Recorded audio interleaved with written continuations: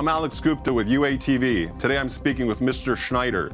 He is the Chief Economist for Emerging Europe at the Institute of International Finance in Washington, D.C. Hello, Mr. Schneider. Welcome to UATV. Thank you. Good morning. You said in your report in December when you visited Ukraine that the economic situation had stabilized, but there was still a lack of urgency on the political front, which could undermine financial stability in Ukraine. Could you elaborate on that?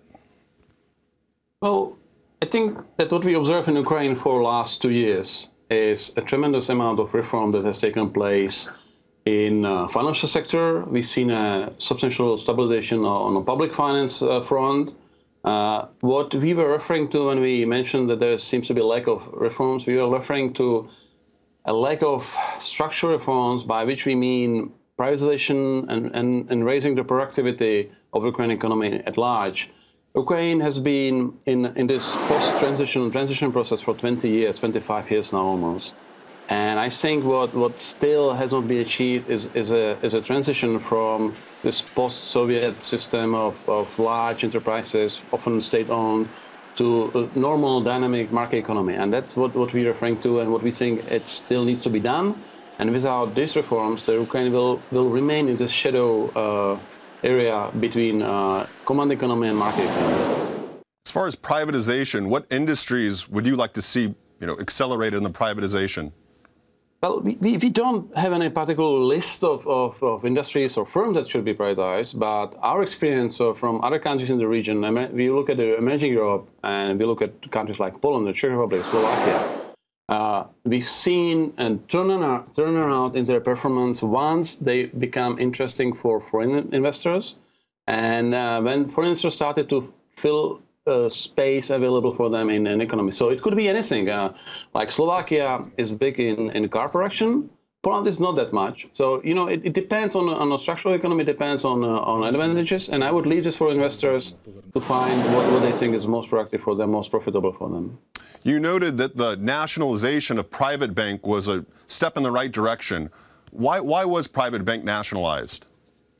Well, I guess you should ask the regulator, which is the Central Bank of Ukraine, National Bank of Ukraine, about our feelings when we were in Ukraine, and we've been there many, many times, is that private bank was always the stumbling block in the financial sector reform. It was the biggest bank in a country, or still is the biggest bank in the country, but it was run in not a very transparent way, and it was run, it was my understanding at least, mostly for the benefit of the shareholders. And when you have such a huge institution at the heart of your financial system, you cannot really reform the financial sector without gaining control of this and making this bank work as a normal bank, which is the bank that works for the benefits of all shareholders, stakeholders, but also for the whole economy. So without actually making the private bank a normal bank, I don't think that the central bank would be able to transform the financial sector completely. Speaking of the head of the central bank, it looks like she will be stepping down. How much does that worry you? Well, we have heard this before, so nobody is irreversible. I think Mrs. Guntareva has done a tremendous work, and she's been associated with the biggest progress in the financial sector. The central bank has been completely transformed. I think the central bank is the biggest success in, at least from the point of view of the foreign investors. So losing her would be of course a loss. But then the question is who would eventually replace her. So I'm saying this would not be a good news. But all depends on what happens next. If she goes, who will be replaced by? What do you think the economic growth rate in Ukraine will be this year? And what are some of the risk factors?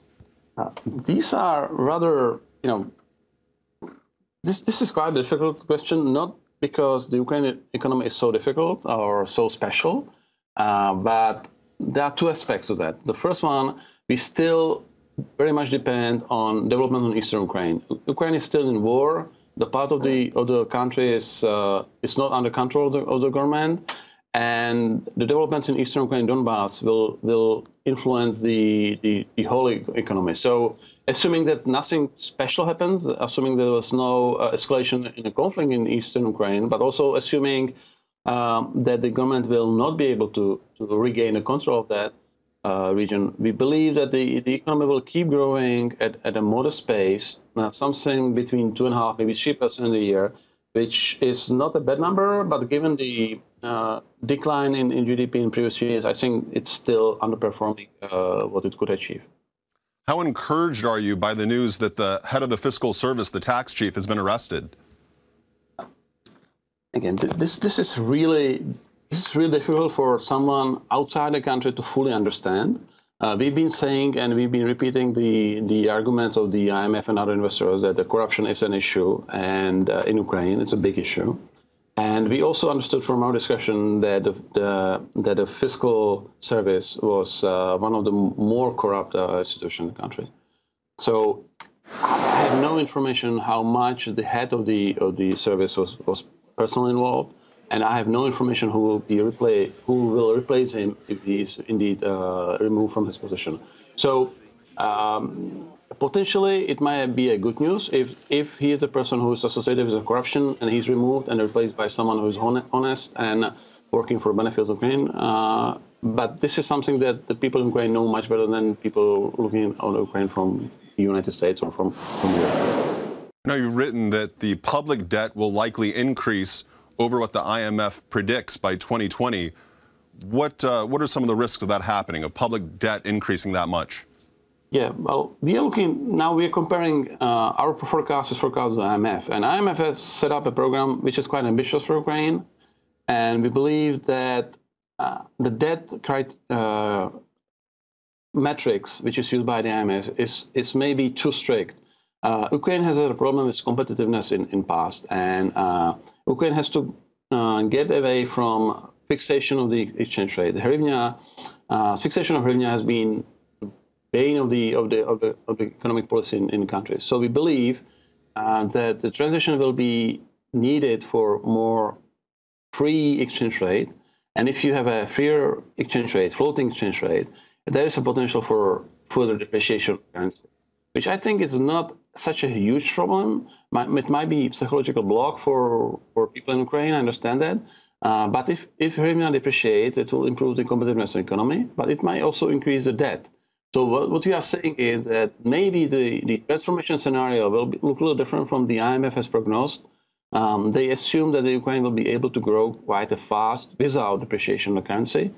Our experience with Ukraine says that it might be too ambitious.